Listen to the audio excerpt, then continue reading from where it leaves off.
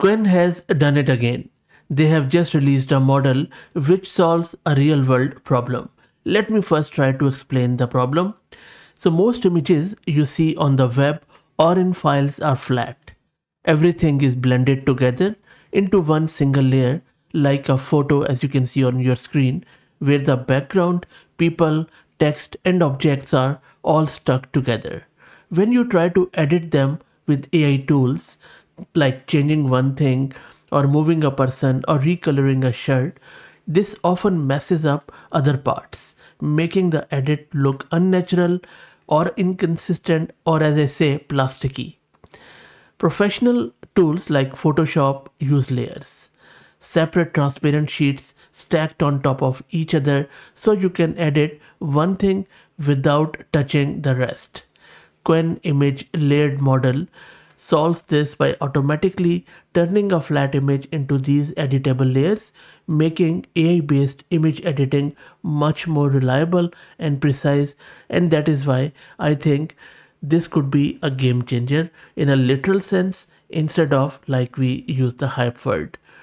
This is Fahad Mirza and I welcome you to the channel. Please like the video and subscribe and consider becoming a member. In this video, we are going to install this Qwen-Image-Layered on our local system and we will see how exactly it works, and I will also be showing you the architecture in very simple words, but we will get to it bit later in the video. For now, let's get started. And this is my Ubuntu system. I'm going to use NVIDIA H100 with 80 GB of VRAM, but we will check how much it consumes. I'm going to create a virtual environment with Conda.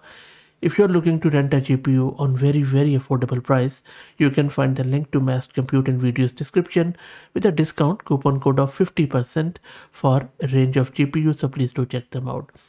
Also, if you're looking for AI updates without any hype, without fluff, please follow me on X. It says I haven't posted. It's not true. I actually do, as you can see here, but I'm not logged in. Anyway, so let's go back. And the next step which we need to do is to install diffusers, because this new model is already supported in that. So I'm just going to install it. This is going to take a couple of minutes. And that is all done. Next up, I'm going to run this app.py script from my local system. This is a script which I have taken from their Hugging Face model card, and I will drop the link in video's description.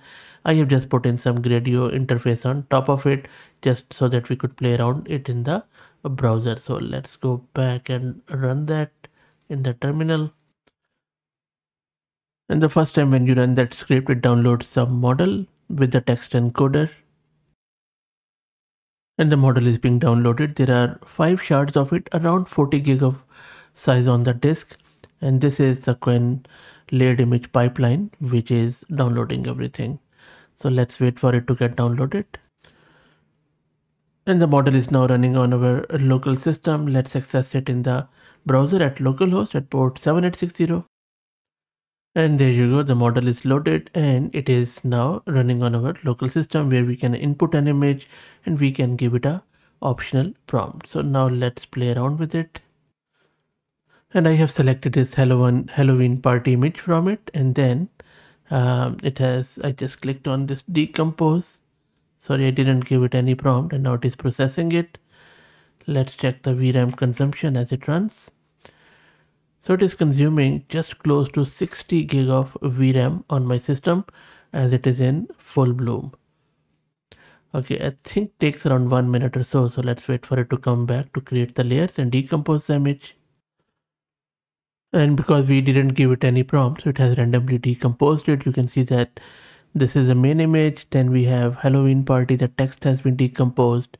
Some goodies have been decomposed and they're not in the most left image, and then there are few bats, as you can see. So I'm just going to click it. These are the bats and this is what it looks like. Okay, and then you can of course export it as a PPTX. Let me now try it with a prompt. So I'm asking it to decompose this image into distinct RGB layers, and it is running. Takes around a minute or so. While it runs, let's talk about the architecture of the model in very simple words. Now, if you look at this architecture, it's not actually that hard. It is built on diffusion models like we have seen in our videos on stable diffusion or DALI E, but it is specialized for layer separation. There are three key parts of it. One is, as you can see, that RGBA or variational autoencoder, which is a special encoder decoder that understands both normal images and transparent layers. And this is the one which can handle transparency as well. Then we have something called as VLD-MM-DIT here. Now this is the main brain, which is a type of transformer they have built that processes the image and outputs a variable number of layers. You can even go into the code and change it to 3, 8 or whatever number of layers you want, and then you can even further process on those layers. Then model is trained step by step, first on simple single layered tasks, then on multiple layers using real layered files like, in Photoshop we have PSD files to learn accurate separations. So this makes it an end-to-end system. Feed it one image and then it directly outputs multiple editable layers, which you can check out. They also have shared a lot of other information on their model card. If you go through it, I'm just going to go here. You see this is a Qwen-Image-Layered, different layers are being processed, and then you can also use Qwen-Image-Edit model. There is another editing model to change the objects from one thing to another, like from a girl to boy, change the color or whatever you can do with Qwen-Image-Edit. If you are interested in Qwen-Image-Edit, just go to my channel, search with Qwen-Image-Edit, and I have done various videos on it. It's really one of the best models when it comes to image editing with AI. And I also have done various comparison videos too. So this is the architecture. Check it out. Let me know what you think. Let's go back to our Gradio demo. And there you go. So it has just separated it into like these are the clouds, which is very good, different. And then this is the object, the enemy character.